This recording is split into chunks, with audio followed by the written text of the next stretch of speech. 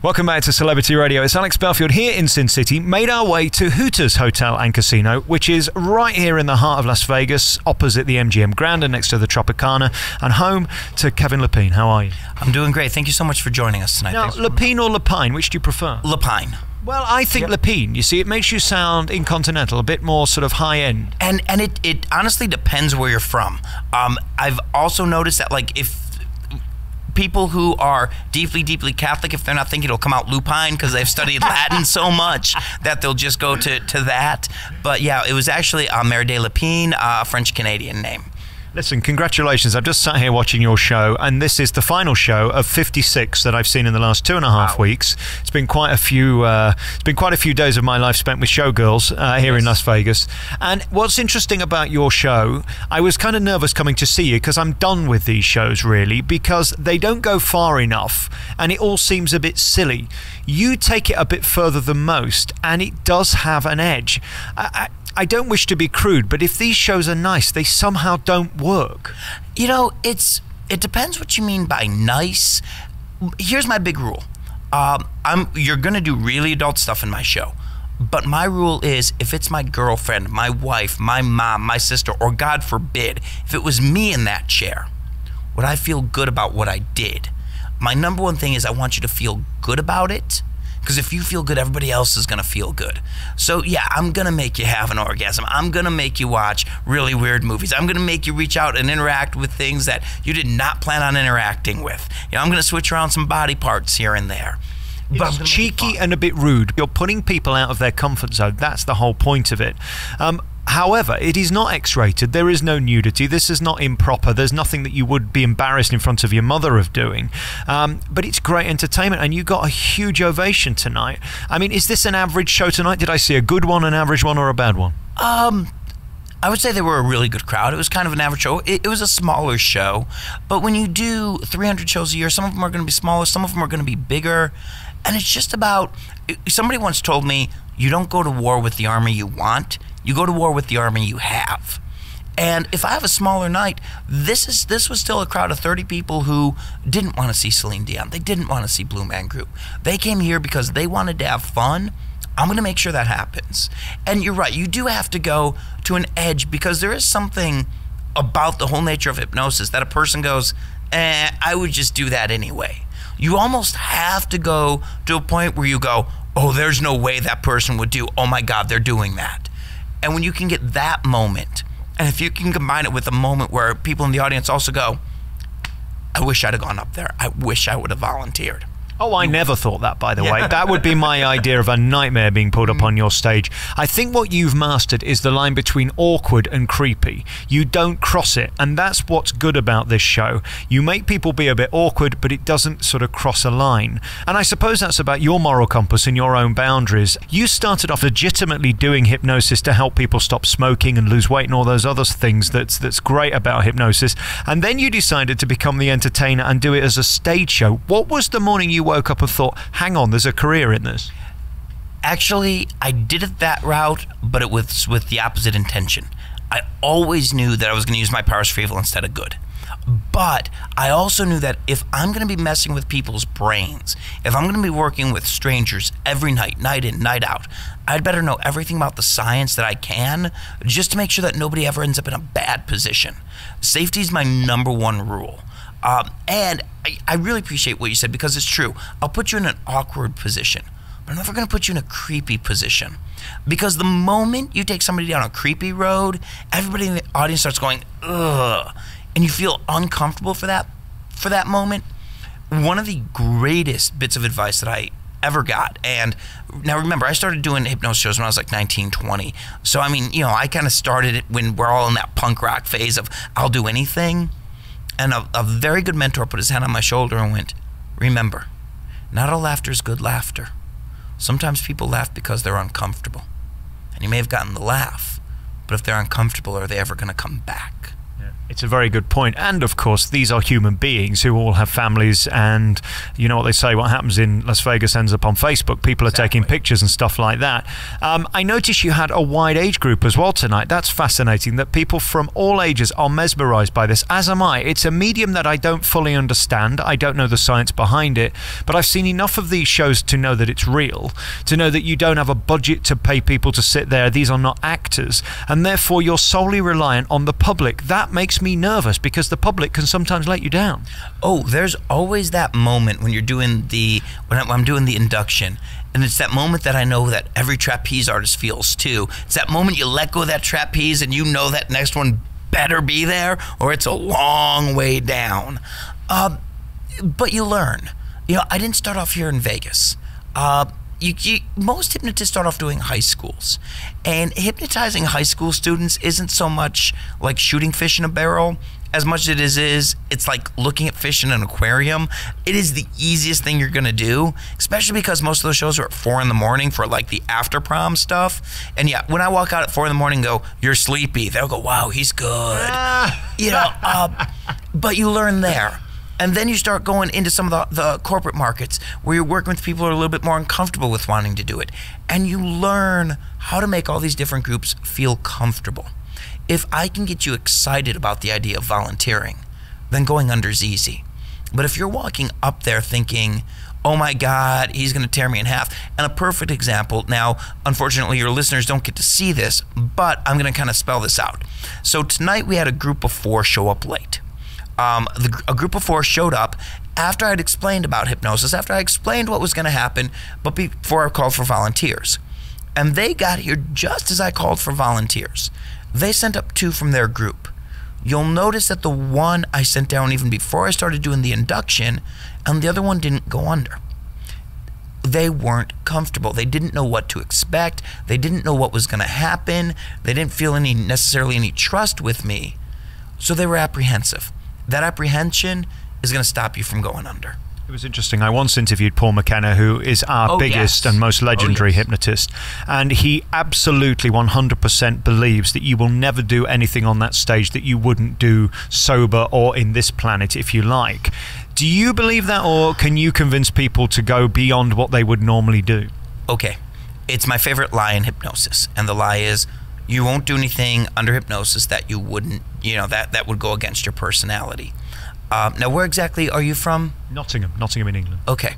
Now, I know that the gun laws are different there than they are here, but we're going to play pretend for a minute. And the pretend is, I just handed you a gun. Would you go out in the casino and shoot some people? No, I'd prefer not to. Well, I mean, come on, think about it. There'll be a loud explosion, sirens will go off, there'll be like colorful stuff all over the wall. I get attention. Yeah, exactly. Yeah. Okay, I'm needy and I need attention. But you're not interested in that level of attention. No, that's not for me. Not tonight. I've got a plane to catch tomorrow to Michigan, and I got things to do. But let's change this around. Do you have any nieces or nephews? Yeah. Okay. A niece? A nephew. A nephew, okay. You're in a house with your nephew. Your leg is broken. The guy who broke your leg is coming at you and your nephew with a knife. You have a gun. Would you shoot them? It's a very good question to which I don't know the answer. I'd like to think that I would protect him. I don't know whether I'd be brave enough to shoot the gun. That's the issue. But the point I'm making is, it's all about the circumstance. Exactly. In any given situation, what would or wouldn't a person do? Now, there is no way that I can put somebody into that dramatic of a situation. Your conscious mind never shuts off. You would pop up and immediately you realize this isn't happening. But I can take you into situations where it feels right at that moment to do something silly, as long as I don't do something that really crosses a boundary that is a non-dire emergency. It's interesting, Kevin. I mean, I've interviewed a lot of you guys over the years, most of the guys here in Las Vegas, and you're the first one to admit that. They all play by the lie, as you're telling me, that actually you would never do that. And what you say makes absolute sense, because by the same token, the 50, 60, 70-year-old, whatever she was, lady this evening who was kissing her husband on stage certainly would never have done that if she'd have been here with us, you and I just sat here now. So right, what's the difference between that scenario and the other scenario that you've just put forward? Exactly. And if and like in the case where I'll have a married couple kiss, and maybe they're not a couple that is really good at public displays of affection, but if I can create a moment where it's the right thing to do and you feel good for doing it, you feel great with it. You really do. There's a euphoria about your show, and you sort of crescendo. I always find these shows, for me, in the beginning a bit boring, because I know I ain't going up. There's no way you're getting me on that stage and I ain't being part of it. It takes a good 30 minutes for you to actually work your craft, because let's remember, you can't start the show at 7:30 and by 7:31 do the shtick that you're doing 30, 40 minutes later. It takes time. And in that process, what's interesting watching you is I can never work out what you do, even though I'm watching you do it. It's fascinating. Well, I've also been surrounded by great people.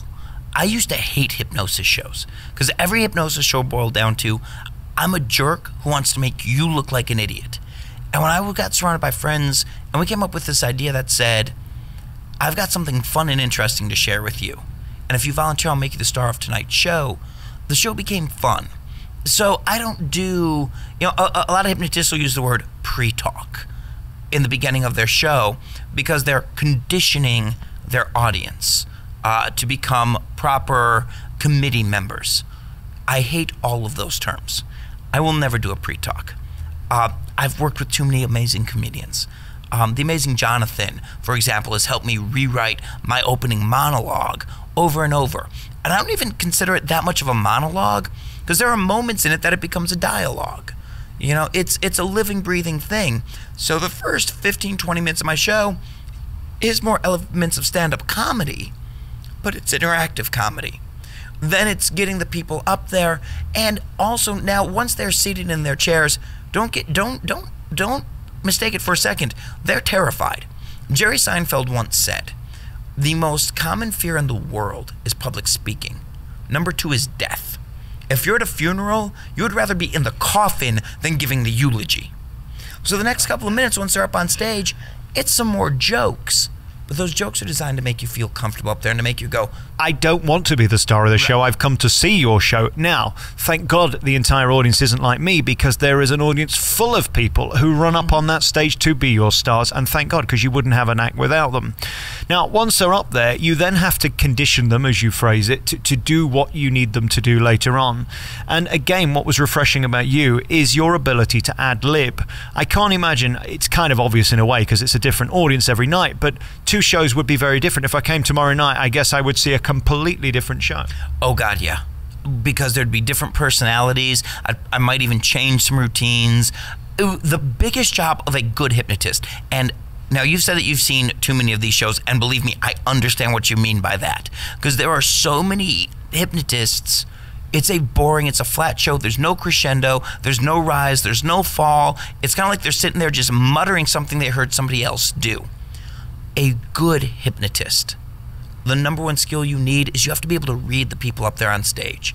I have to be able to size you up, figure out where your personality is, and go, okay, his personality's here. If I use you for this, you are going to look like a superstar. If I use her for that, she's going to freak out. She's going to be uncomfortable, and her friends, because you can tell who's with who in the audience too, and her friends will freak out. Well, you say you can tell. You can tell, yes, because this is your skill. And I guess reading people is a bigger skill than any of the stuff, the mentalism, and putting them into hypnosis, because if you get that wrong, again, you're backing yourself into cul-de-sacs you can't get out of. Oh yeah, and the last thing you want to hear is an entire audience go, ooh, because you told somebody to do something that is really inappropriate. But it's finding that fun zone, putting them there, and then just growing with it. People will give you moments, like the girl tonight who ended up stuffing all of those napkins in her pants, and it looked like she was a really well-endowed guy. There's no way I can't not play with that moment. What was also lovely tonight, when you were ready to go and you'd done your show, they weren't ready to go yet. I mean, they begged you to do more. I suppose there's no greater affirmation for any performer in Las Vegas to be screamed at encore. That moment, it's why you do it. You don't become a performer for the money. If you've gotten this career for the money, you'd have made more doing just about anything else. Well, if you think about it, the bar guy's making more money. Oh God, yes. Oh yeah. Well, especially when you're starting off, you don't start off doing good shows. No, you start off in crap clubs in the middle of nowhere for $50, and you drove 3 hours each way to get that $50. You know, I mean, the due paying part of it is what takes forever. But I've also watched people skip the dues paying part, and it comes back to collect. We were talking about this last night. I went to see Terry Fator, who has signed a 10-year contract after appearing on AGT, and he was a star overnight. What people forget, he'd done 30 years of the most miserable career you could possibly imagine. As he said, some days he'd do 2, 4, 7, and 10 shows, then drive 4 hours to the next place to do 2, 4, 7, and 10. They couldn't hear him, the PA system was bad, and therefore I reached my next question, which is when you finally arrive in a theatre which is controlled environment, where you know the sound's going to work, your guy's taking care of you, you've got your assistant on stage. I guess this is the dream, is it? It lets you do something you were never able to do before. It lets you breathe. The great thing, I've got a sound guy who I trust. He knows how to read my mind now. He knows my cues. I have an assistant behind me who knows the show, who knows what I'm looking for. I don't have to talk to people whose eyes are closed. I now get to interact with the audience. I get to talk with my audience more. And they get to direct me to where they want to go, which is so much better than having to go, oh my God, what's this person doing? What's that doing? What's my next sound cue? It's nice to be able to go, that's all handled behind me. I can deal with everything in front of me. And I guess the greatest compliment of all is that your face is on the poster and your name is on the poster, and they've made a choice. I always say to any performer, the fact you have one person in your showroom is a miracle, because there isn't a square mile anywhere else in this country or the world where you're competing with so many entertainers for attention. One of my friends summed it up really well. He said, it is a bloody fist fight for every audience member I get. And it's true. And now, I'm not going to knock Cirque for this. I'm not going to knock Copperfield. I'm not going to knock what Terry Fator has. I'm not going to knock any of that stuff. They have a bigger budget. They have a bigger production. But I have to fill enough seats to cover me, a sound guy, and an assistant. I don't have to cover 300 techs in a show for Cirque. So, I mean, you know, you'll hear a lot of performers go, oh, well, Cirque, blah, blah, blah, blah, blah, blah, blah. You know, they just buy the 300 people they have coming in there. Yeah, I would probably kill myself over their production budget. But that's half the work, too, is somebody once told me it's called show business. And business is the bigger word. And you can have the best show in the world, but if you don't know how to market it, if you don't know how to reach it out to people, if you don't know how to put it in front of the people who are going to appreciate it, you're doomed. So I say to my show every night, tickets to my show cost anywhere from $1,800 to $2,600 because you can't. You're the only one I've heard use that line, by the way. It's very, very true. It is. You flew to Vegas. You're staying in the hotel. You're eating in the restaurants. It costs you a lot of money before you've walked in the door for my show. And here's the difference between Vegas and just about anywhere else. Everybody in my audience is sitting there going, I could have gone to Blue Man Group tonight. What do you have for me that makes me feel good that I came here? And thankfully, I had a lot of mentors over my shoulder when I got here to Vegas, because it's a different animal. But that moment where you hear not a giggle, but you hear that real laughter, and that real clapping, what it sounds like to me isn't just laughing and clapping. It sounds like a group of people who go, I am so glad I came here tonight instead of anywhere else. And that's huge. Beautiful. Kevin, it was so nice to meet you and great to see your show as well. Your spirit on stage and your enthusiasm to do this show, I think is probably greater than anyone else I've seen in this town. You seem to love it and enjoy it. And I think the second you're taking it for granted, you should go elsewhere. I won't name names. Last night I walked out of a show. In fact, I stomped out of a show. I was so livid at how awful it was. And it was one of the biggest here in Las Vegas. Contempt for an audience, I think, is the worst sin for any entertainer. Oh, God, yes. Nobody in that... So everybody in the audience, they paid 100% of what you asked them to pay. And even if we remove the analogy about coming here to Vegas, if a show ticket is $50. Nowadays with the economy, people are lucky to be making about $15 an hour. After taxes, that means you had to work about 4 hours to get a ticket to my show, but you probably brought a date. So you had to put an entire day in just to be able to afford the tickets. You don't owe me anything more than the ticket you paid for to walk in. I owe you 100% of my show to make it that value for what you spent. And the second that you cannot appreciate your audience, you can't last. You turn around and, especially nowadays, TripAdvisor, Yelp, all of the review sites out there, the word gets around fast. Your work ethic is amazing. Your show is great. It's here at Hooters. You can come and see you every night at 8 o'clock, and you knock it out of the park, and the audience just loved you. You have a great warmth, and that's probably the greatest compliment I can pay you. Kevin, thank you for your time. Thank you so much. Thanks for coming out again.